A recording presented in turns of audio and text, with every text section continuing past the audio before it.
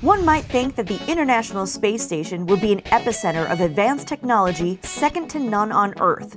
Well, you may be surprised to learn that while the ISS is a construction marvel, it's only just recently that NASA was able to provide the crew with the internet. Even then, it's not an actual IP stream to the ISS, more of an internet workaround. A software upgrade to the crew support LAN now allows the station crew to remotely access a computer on the ground connected to the internet.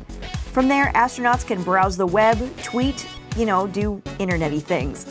This is accomplished by using the station's high-speed Ku-band antenna, which means that so long as the station has a Ku-band connection, they should be able to connect to the box on the ground. Many people thought that the ISS already had an internet connection, as we've seen tweets from space, right? Well, sorta. Prior to last week, the ISS crew would send down their tweets to Mission Control in a big data dump, who would then relay those messages to Twitter. Now, the space station astronauts have the ability to directly update their Twitter account, Facebook feeds, and download Spacevidcast without the need of Mission Control. Although, I'm not sure how well Spacevidcast will play in a remote connection. Keep in mind that the ISS orbits the Earth every 90 minutes or so.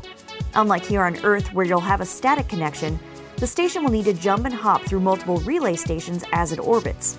Of course, with today's technology, that feat isn't terribly hard, so why then do we have to rely on a box sitting back on Earth rather than feeding the ISS directly?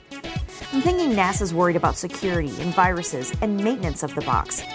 It is certainly hard to do IT when the box is flying at 17,500 miles per hour and 250 miles overhead. Not many people think about getting an internet connection into space. If we're going to be setting up lunar and Martian colonies, don't you think that these people would want to be connected to the internet?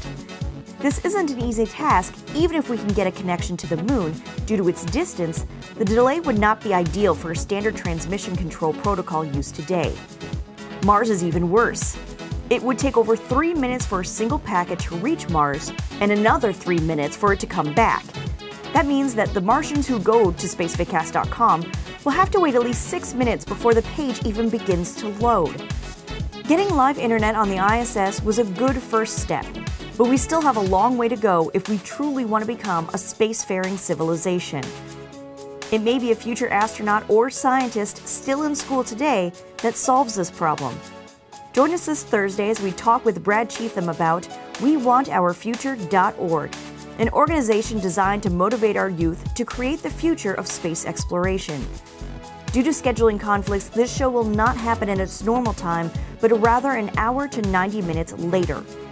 Watch our Twitter account or website for more information, and we hope we'll see you there.